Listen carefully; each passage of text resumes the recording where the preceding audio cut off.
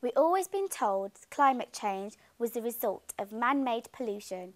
The toxic fumes created by the ever-growing industrial sector disperses into the air, therefore having an impact on our atmosphere. But how reliable is this theory? A recent statement by John Coleman, the co-founder of the Weather Channel, claims that the climate change is nothing but a lie. He says, "I have studied climate change seriously for years. It has become a political and environmental agenda item, but the science is not valid." This follows an earlier statement made by Greenpeace co-founder Patrick Moore, seen here talking to Fox News about his thoughts. There is actually no scientific proof. It's not really about evidence so much. It's more about an actual scientific proof that humans are the main cause of the slight warming that has happened in this world over the last 100 years or so. There is simply no logic to saying that we know for certain.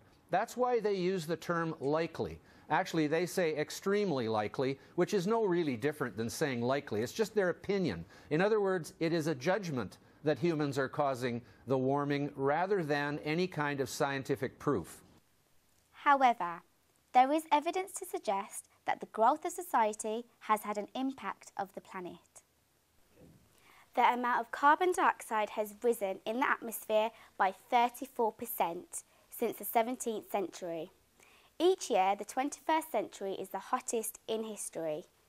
More than 1 million species already face extinction due to global warming.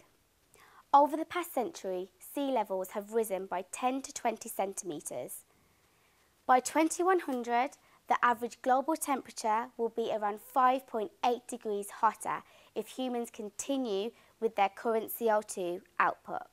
This clip is an animation created by NASA that helps illustrate just how drastic the change has been since 1950.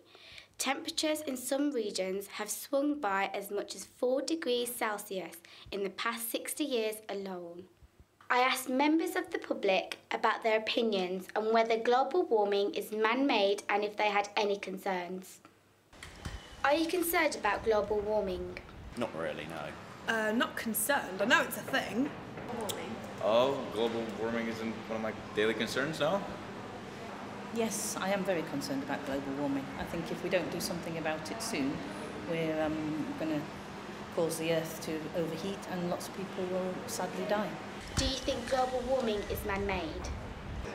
I believe that pollution and stuff like that, they contribute to the global warming, but I don't think that's man-made. It's a cycle, and then another 200 years' time we're going to have the same thing and it's going to go colder again. It's just a cycle. Yeah, history repeating itself. I'm afraid I do, yes. I think global warming is man-made, and I think that there's enough science out there to show that it is.